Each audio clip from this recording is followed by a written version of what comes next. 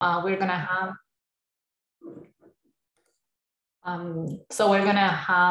the papers presented in the order that they appear in the website. So do we have the first speaker here?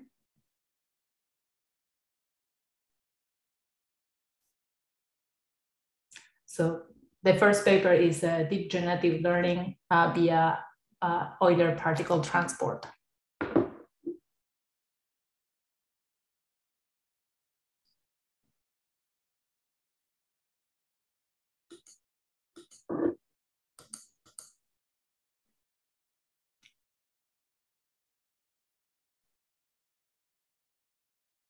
Seems like that we are missing the author. Yeah. The first author is Huang, and I don't see him in the. Okay. Maybe in this case we can start presenting the others, and if the author afterwards we can yeah. Yes. Let's start with the second paper then. So this is adversarial robustness of stabilized neural ODE.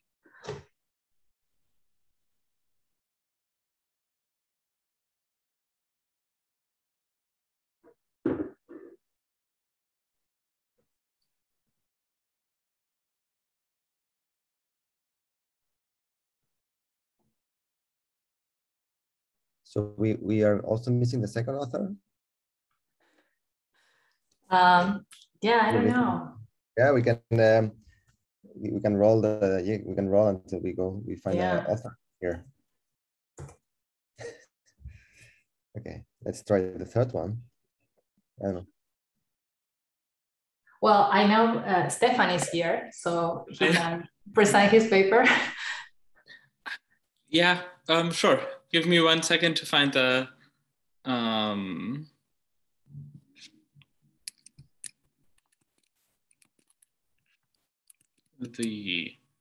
file to share it. I'm sorry, I did not expect to speak so soon. All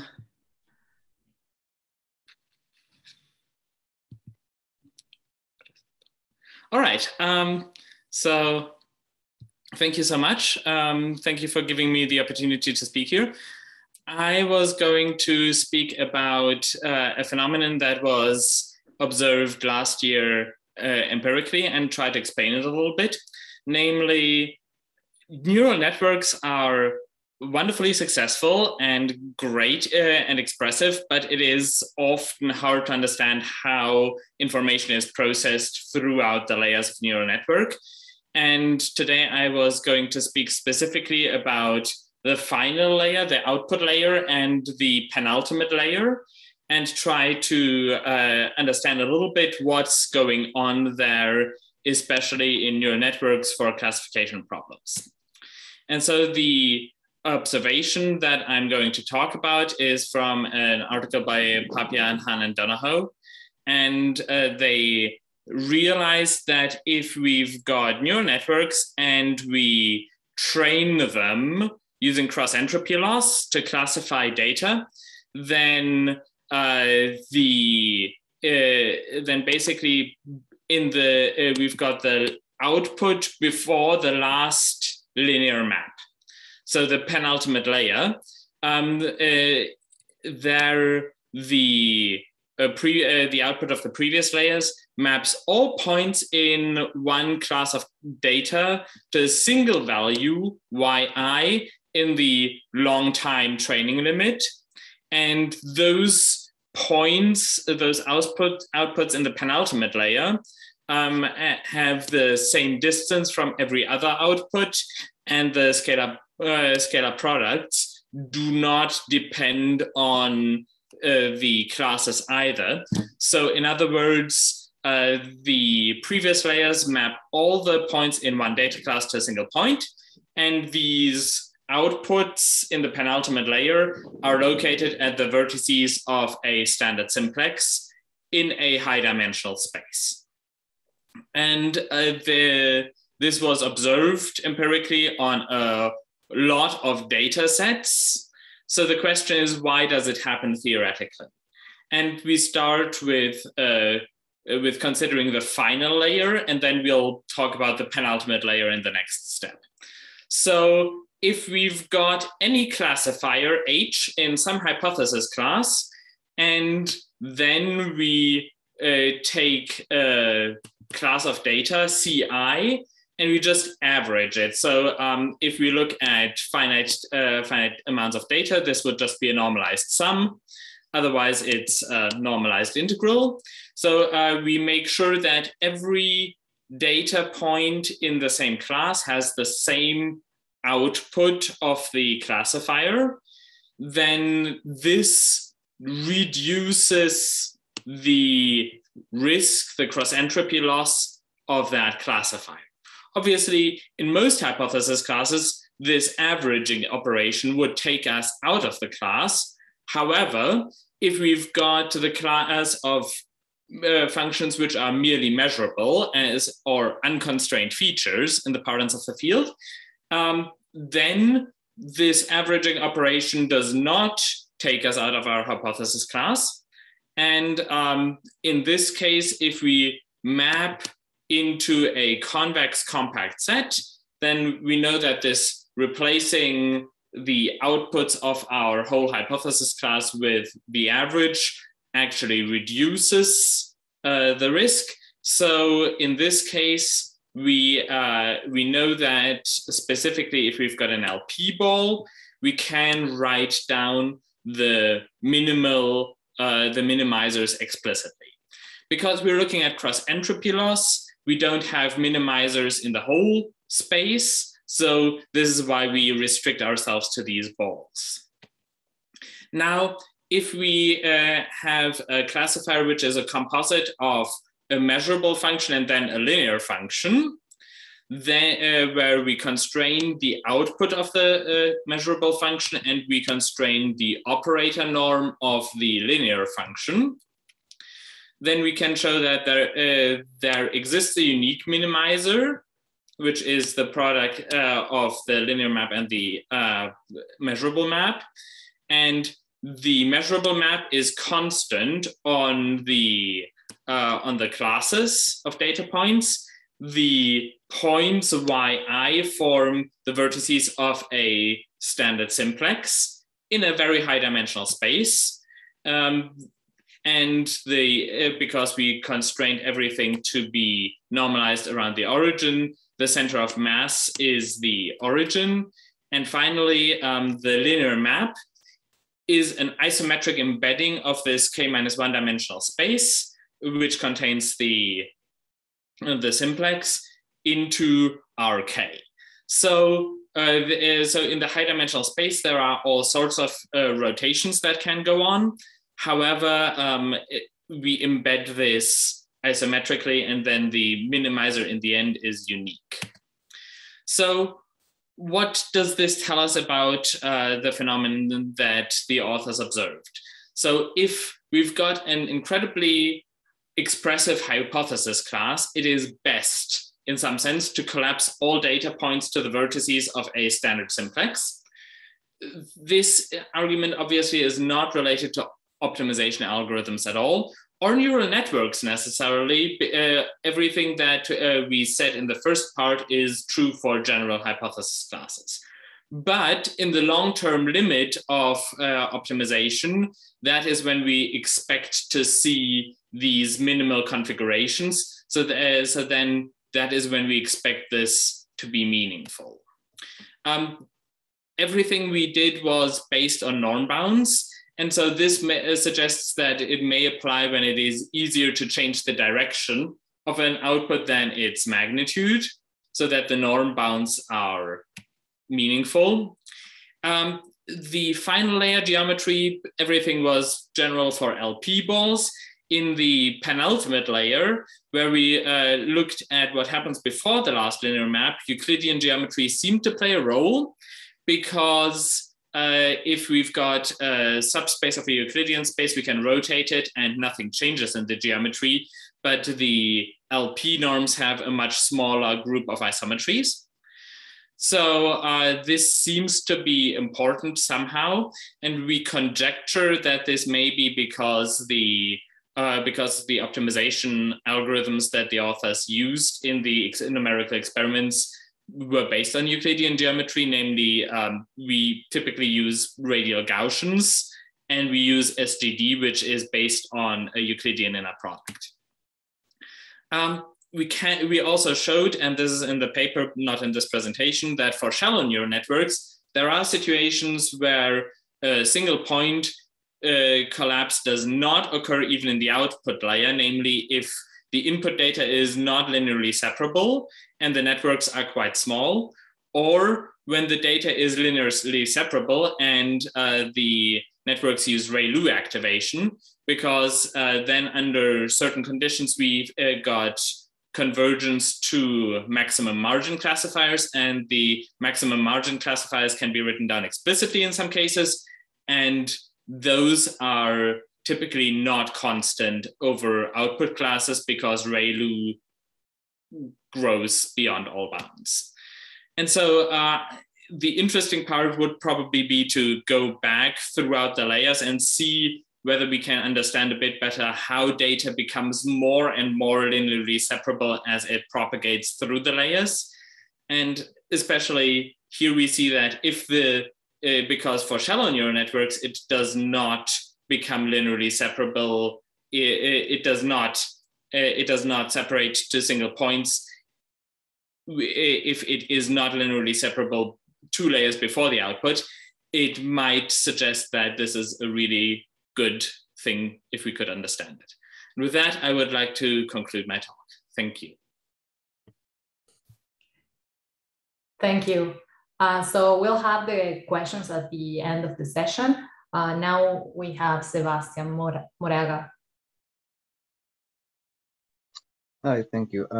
Just trying to share the document.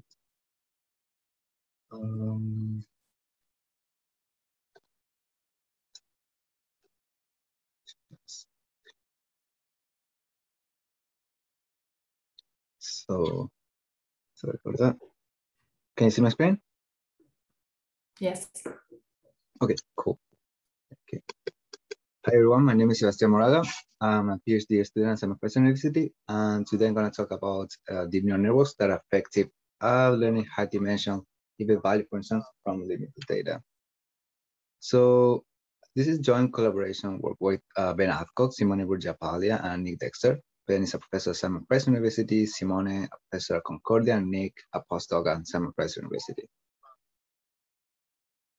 So the real thing, what we want to do is to approximate a function that is a hidden value function from its evaluations and on m sample points. These points, y1 to ym, comes from a parametric domain. And usually you have the inputs as these parameters, you put it in a black box model, and you have the output, like the quantity of interest.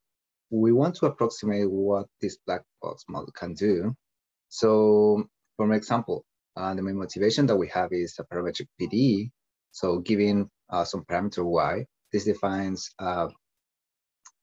PDE through a linear operator, like a differential operator, with some boundary conditions. And we want to approximate the solution of this parametric PDE by using some of the methods that I'm going to talk about. So one of the methods is deep neural networks. Of course, everyone here is familiar with neural networks, and we have seen a lot of presentation with them. Just to introduce, what we want to do is to set up the parameters for the input of the neural network. And at the end, with the output of this network, we can use that as the input of an approximation. So as a general, we have the W is the weights, B is the biases, and sigma is the activation function. That in this case, the most common will gonna be the Rayleigh activation function. So why are we using deep neural networks? Well, in the last couple of years, or last 10 years, deep neural networks have shown that they're capable of efficiently approximate functions from a variety of classes: smooth functions, piecewise functions, and HK functions. So there are existing theorems about these neural networks that approximate holomorphic functions. As well, this can achieve the same error bound as the best S term polynomial approximation. And specifically, they can obtain an error that's proportional to the exponential decay that we can see in most of the compressed sensing type of setups, where, for example, this gamma could depend on some regional holomorphy. And as well, we can control the size and depth of these neural networks because they are bounded by this term S or the dimension T. As a main result of our work, it's that we found that if you have some function that is holomorphic in a suitability region, we can show that there exists a type of neural network, for example, a ReLU neural network, a type of loss function that we can use, a choice of these M samples, such that any network that is trained in this way, given some sample points, we can have this error bound. The first one being the approximation error that quantifies as well if it's approximated by the network in terms of the sample complexity. The second one can measure the error in the point-wise evaluation of the function. And the third one, that is the discretization error. Because I didn't mention this, but in the paper, you can see that we are not working in a normal setting. We're working with P is a Hilbert space. So in order to work with this space, we have to discretize it. And this induces an error because of discretization. But we can control that. And at the end of the day, what we see is that all this approximation can be bound by these three terms. As a numerical result, as a quick view, we tried to see what happened if we try some different loss functions, for example, the mean square error, or try to put some part of the problem into the loss function as an energy norm as a loss function. And what we can see is, for example, using the mean square in the coefficients of at the end of this neural network leads out to a better performance, actually. You can see that most of the cases in the right-hand side plot, all the points that are below correspond to a mean squared error. What I'm seeing here is the testing error in the Lebesgue-Bochner norm. And an outcome from this is what this neural network can achieve is a very good performance in terms of approximating this function in the testing error. In some cases, they can outperform a little bit the standard compressive sensing theory that is developing this way. Yeah, we have very good results, but we want to do a little more research in terms of what happened if we change the loss function, or what happened if the problem can be a little bit more complicated than, for example, a simple diffusion equation. So yeah, I think that's my 5 slides highlights. Thank you.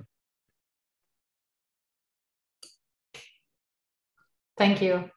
We'll leave the questions to the end, and now we have Tom, I think.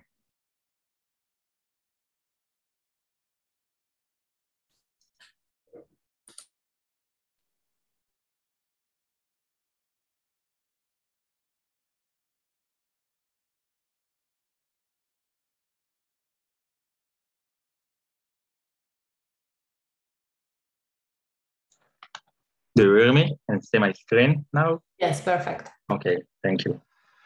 So my name is Tom Theresa, and I'll present my work with Johan and Raja on kernel-based smoothness analysis of residual networks.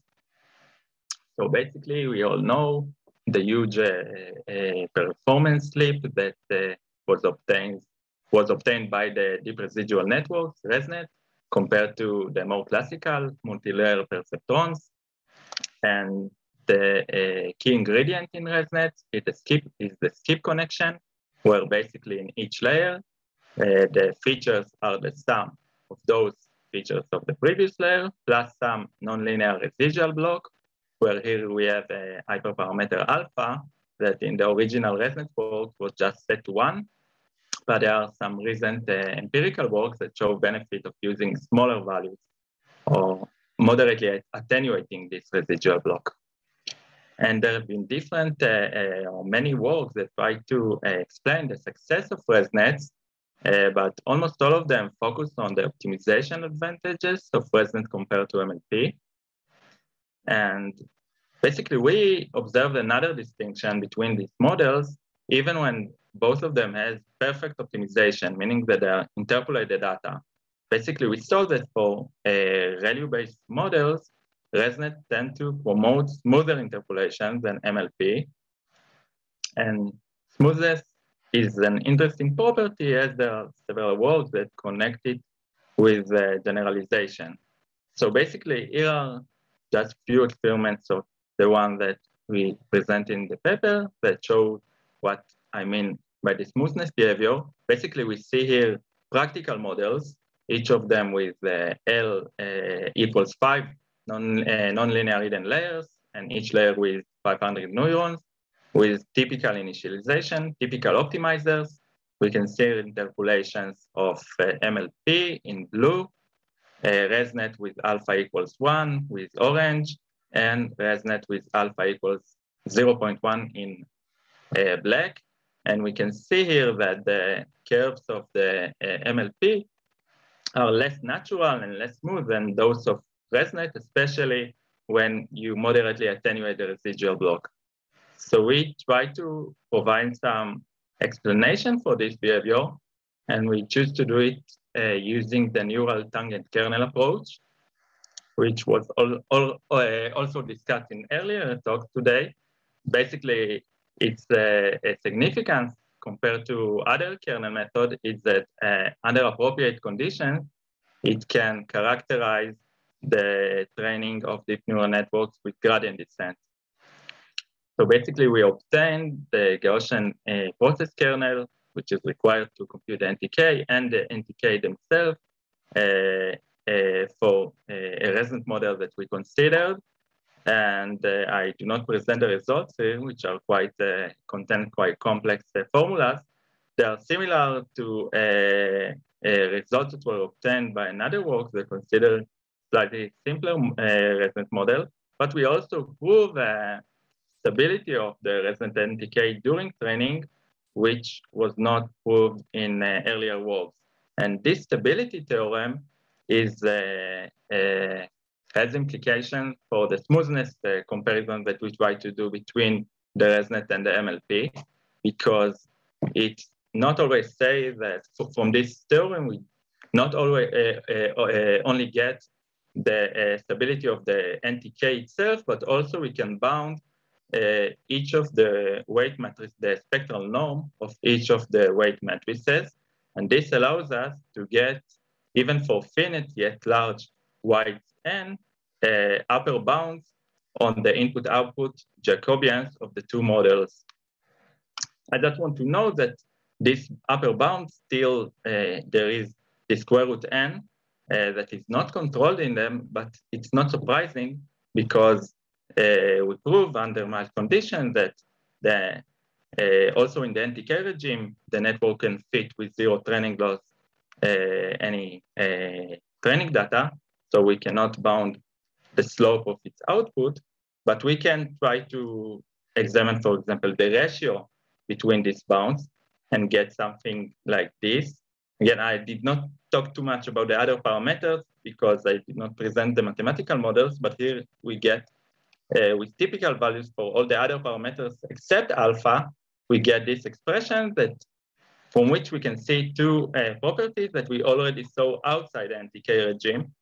The first one is that when we decrease alpha, we get smaller bound for the ResNet, which implies smoother interpolations, but we get it already with moderately small alpha.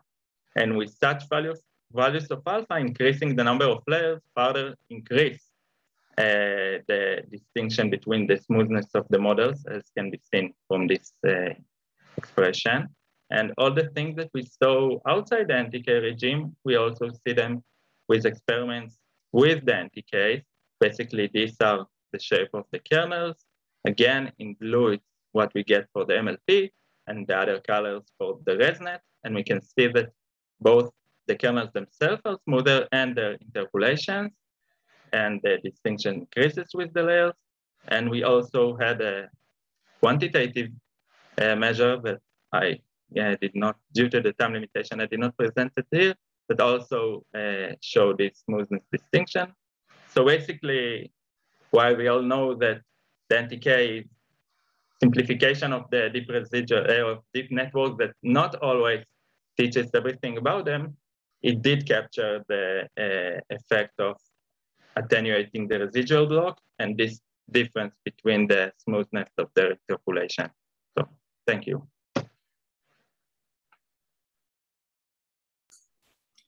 Thank you. Now we have Romain. He's going to present the deep autoencoders paper. Yes.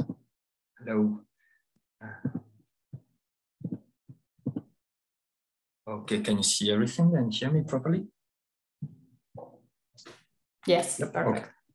Okay, great. Santino, and this is a joint work with, oh, okay, there is a mistake. Okay. Yeah, I'm sorry, my Zoom is actually crashing, so I don't know what's happening. Give me a sec. Okay, is it okay now? We can hear you, yeah. We can hear you. Okay, perfect. Okay, great. Okay, so yes, I'm Romain, and so this is joint work with Randall Balestriero.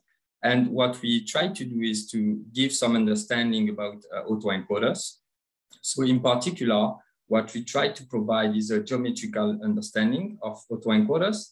And then we try to leverage this understanding to provide some generalization guarantees. And in particular, we develop specific regularization so that the autoencoder map reflects the data geometry. So an autoencoder is a pretty simple architecture. It is composed of these two modules. So on the left, you have the encoder. The encoder is taking the input data, X. So here we have a digit. And it is transforming it by a composition of linear and nonlinear map into this latent variable Z that is usually of lower dimension than the input data. And the decoder is trying to reconstruct the input data based on this latent variable. So usually you train this architecture using some kind of least square loss function. And what you hope for is that the Z latent variable will capture the salient features of the data. So then you can use the Z for unsupervised type of analysis, such as you can plug this latent variable as the representation of the data into a k-means algorithm, for instance, to perform clustering. So the point of view that we took in order to understand this autoencoder is that we exploited the fact that they are, most of the common modern architectures are continuous and piecewise affine. So concretely, what does that mean is that if you take this two-dimensional plane here and you plug an autoencoder, the autoencoder will induce a specific partition of the two-dimensional space. And what is interesting is that, so these are all the regions, right? Different color denotes different regions of this partition. And what is interesting is that if you go within each region, the autoencoder map is a simple affine transformation. So if I go into this orange region, and let's say I have multiple data points there, then the autoencoder map is just a simple affine transformation, and we have access to the analytical formula of the affine transformation. Now, if you go to another region, you have another type of affine transformation. And of course, this different affine transformation depends on the activation nonlinearities throughout the network. So now, if you go into this input space of higher dimensional data, not this two-dimensional plane, but if you go into like the Cypher 10 or MNIST input space, and you plug a deep network onto this space, and then you try to understand, okay, how many data do I have in a ball, and how many regions do I have in a ball of a specific radius? And what we observe is that regardless of the data set and regardless of the architecture, the number of regions is usually much higher than the number of data. So what does that mean concretely is that basically only few of these regions, so only few of these affine transformations map will contain data. So only few of them will be actively trained. So you don't have much control over the entire shape of the manifold, over the entire mapping of the autoencoder. And so what we propose is a way to regularize the entire shape of the manifold so that all the regions, so all the maps, are in fact controlled, and not only the one that contain training data. So basically our aim is to understand how we can control these regions by a regularization that reflects the geometry of the data. And in this work, what we propose is to assume that the data lie on the orbit of a group. So here I give you an example of the orbit of a group. So this is the orbit of the digit 7 with respect to the rotation group. And basically by imposing this kind of assumption on the geometry of the data, we can reflect this assumption on the geometry of the autoencoder by a specific regularization. And so if you get this notion of equivariance between the symmetry that you have in the data and the symmetry that you have in the output of the autoencoder, then you can show that you have some nice generalization property. All the details of the mathematics, etc., in the paper. I invite you to check them. And yeah, thank you for listening to my talk.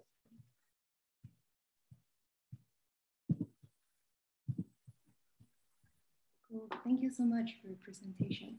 So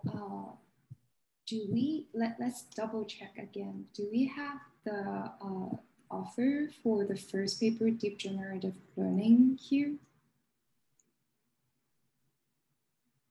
Okay. And also, do we have offers for the adversarial robustness paper?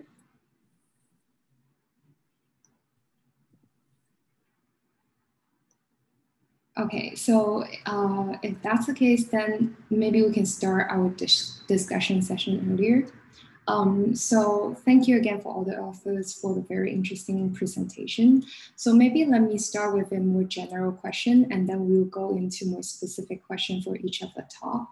So in all the talks, the highlights that we listened to, I wanted to ask each of the authors to comment on how your work contribute to our understanding of how network could generalize well, or what's the implication based on your work to explain the generalization property of certain networks architecture or certain data distribution. Thank you.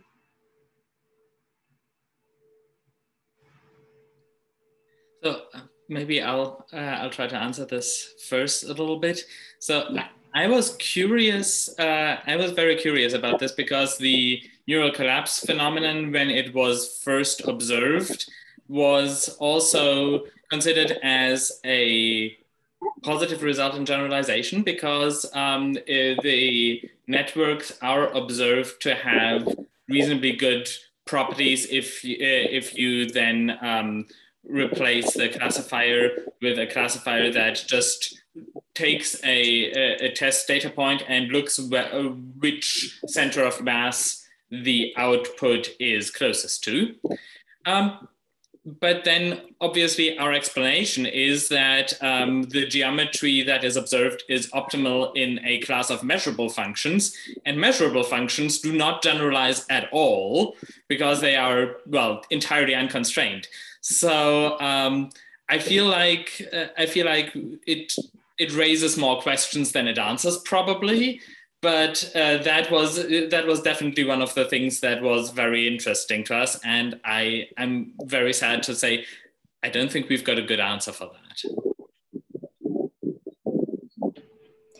Very quick follow-up. Then do you have that other future work direction to plan to exploit, like keep exploring this surprising result? Or do you think you should switch to maybe another explanation, like not continue looking into this neural collapse phenomenon to try to explain the generalization ability of the network?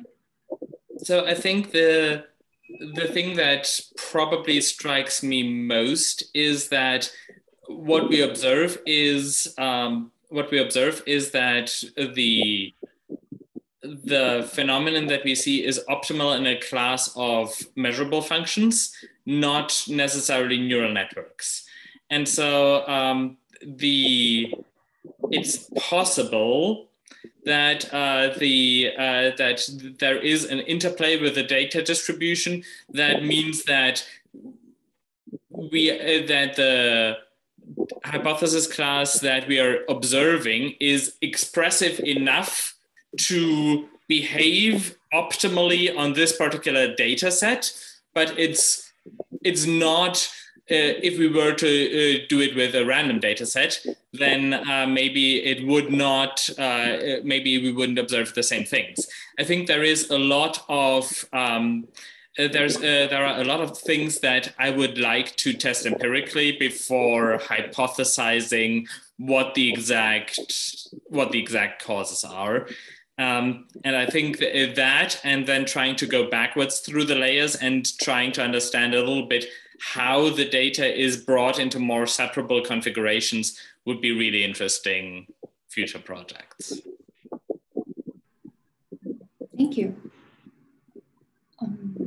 Other authors want to comment on that question? Feel free to jump in. Yeah, I guess I can go next. So regarding the generalization property, so in the case, so it's really different because we don't do classification, right? And so in our case, the aim was to say, okay, we have a specific surface, a specific data manifold, and how can we enforce this autoencoder to approximate it?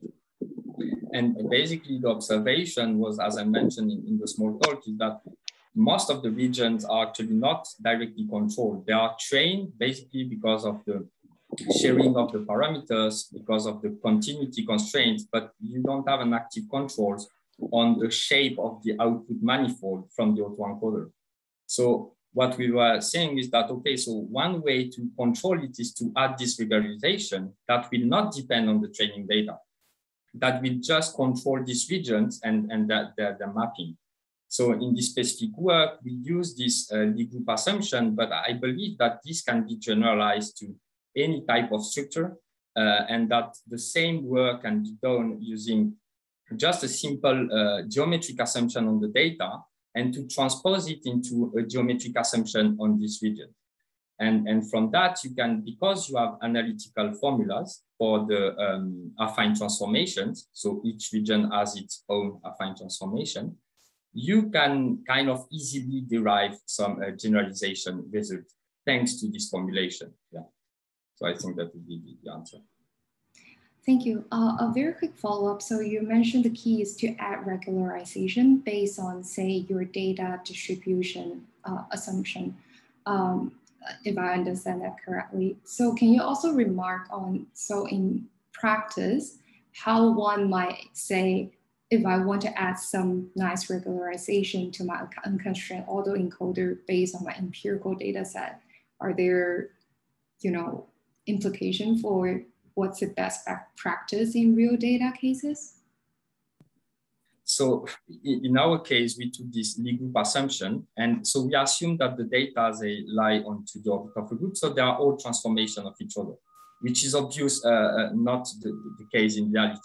But because, so although the regularization is not exactly the one that is assumed on the data, right, the real data symmetry, you will still add some regularization onto this older region. So I guess we'll add some kind of smoothness. So it will help to improve the reconstruction guarantees. Now, I guess you could do the same using, if you have a graph structure with your data, I guess you could use this graph structure the same way that we use this Lie group assumption. So it really depends on the data set, but what we've shown is that in terms of results, we applied the algorithm for a bunch of data set, images, time series, and although the data are known to not be lie on the orbit of a group, what we've shown is that it is outperforming the other traditional autoencoder method. So this kind of regularization, I think, helped to flatten a bit the manifold and to constrain a bit more the architecture. Got it. Thank you. Do we have other authors want to jump to that more general question in terms of generalizability? I can give my 2 cents here. Basically, in our work, we saw that there is difference between the ResNet architecture and plain MLPs beyond optimization. So the smoothness difference, actually, clearly it has something that will affect the generalization. The question here is that it's not that ResNets are as smooth as, like, let's say, Gaussian kernels or something like this.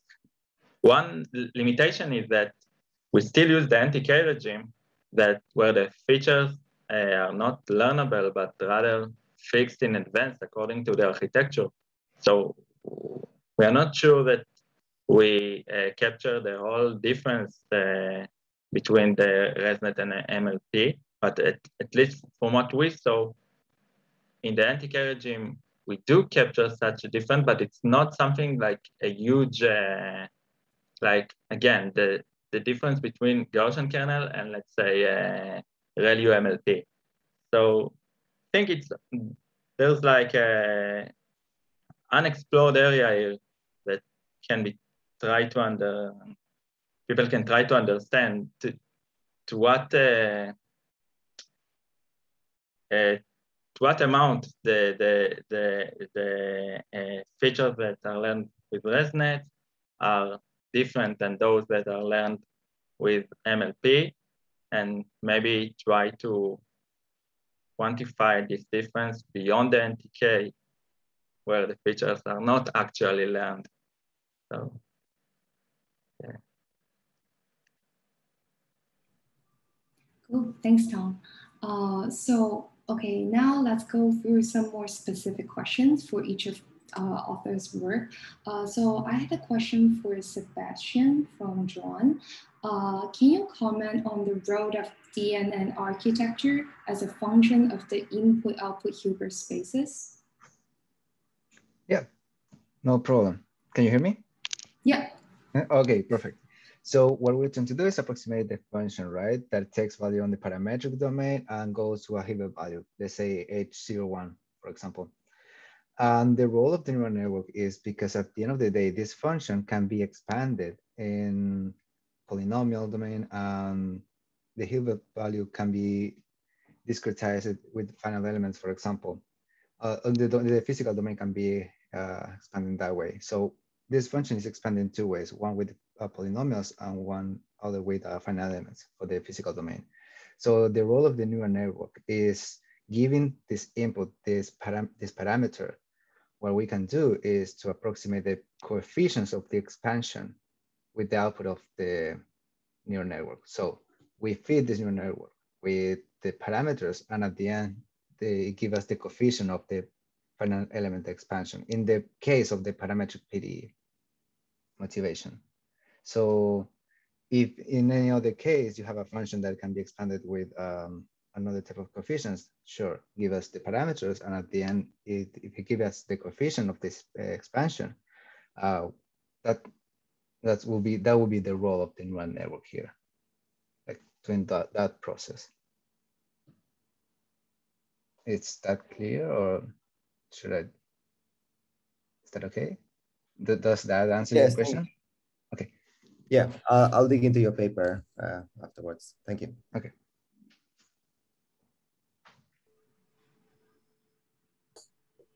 We also have a question for Stefan. So can you give us the intuition of what happened as we cross the boundary k equals m? And also, do you have any sense on the optimization landscape and the role of the depth in the theory? Okay, that's that. Okay, so for the role for boundary k is equal to m, so basically you would have, I guess that would be a penultimate layer that is thinner than the number of classes into which you're trying to classify. I did not look into that, but there is an article by Jianfeng Liu and Stefan Steinerberger where they look at that. And if I remember correctly, then you get basically, they have slightly different normalizations. So for them, they've got Euclidean unit vectors, and essentially those try to be as spaced out on a high dimensional sphere as they possibly can be. So I think if you imagine that you've got just 2-dimensional layer, then you would try to have equispaced dots on the circle, and then then you can always try to project into the direction in an extremal fashion. And in the higher dimensional case, then you have a higher dimensional version of that. And the details, I would refer you to John Finglu and Stefan Steinerberger. About the optimization landscape. So I think the unconstrained features are meaningful from an energetic perspective, but not from a dynamic perspective. Because we know that how you parameterize things is actually really important, because we know that linear maps are not the same as linear neural networks. The dynamics are very different. So I think what we were looking at as a positive result to say that this is in some sense optimal is very much not related to considerations of optimization. And so for measurable functions, even the geometry of the space, or what distance do you use, etc. For neural things that are parameterized as neural networks, we did have the negative results where sometimes you can just compute that the optimal geometry is not attained in the limit, because for a neural network, because in some sense there are no minimizers of cross entropy. And so for the neural network, it is better to just keep increasing the magnitude of the output and not actually collapse everything in a single class to a single point. So there must be some interplay also between, I guess, the geometry of the data and the geometry of the neural network that we've not captured. Thank you. Yeah, so if there are other questions, we should ask them in the chat, and maybe the speakers can answer them offline. So finally, I'm gonna end the session by having the talk by Yuan Gao, and after that we move on to the next section.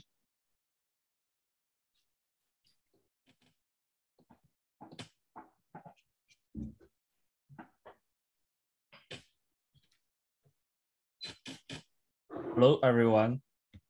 Today, I would like to introduce our recent work on deep generative learning with tools from optimal transport. We named our work as deep generative learning via OLR particle transport. The name of our method is OLR particle transport. This is based on joint work with Professor Huang from the University of Iowa, Professor Zhao Yuling, Professor Li Shiliang, Professor Yang Zijian from Wuhan University, and Professor Liu Jin from Duke NUS Medical School. Okay, let's start with the generative learning. Generative learning aims to learn representations of probability distributions from target data. There are two types of generative learning. One is to directly represent the sampling process. The other one is to represent a probability density function. And the deep generative learning refers to generative learning with deep neural networks. Our motivation is to learn a transport map to represent the sampling process from target data. And our solution is to use optimal transport and green flows. As indicated in the figure, that given a unit Gaussian distribution, we would like to find a transport map that is parameterized with neural networks.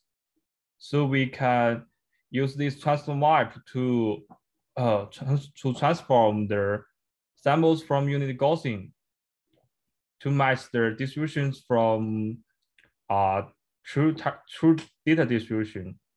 That is to make their generative distribution match their data distribution. So we will need a loss to measure the discrepancy between the generated distribution and the true data distribution.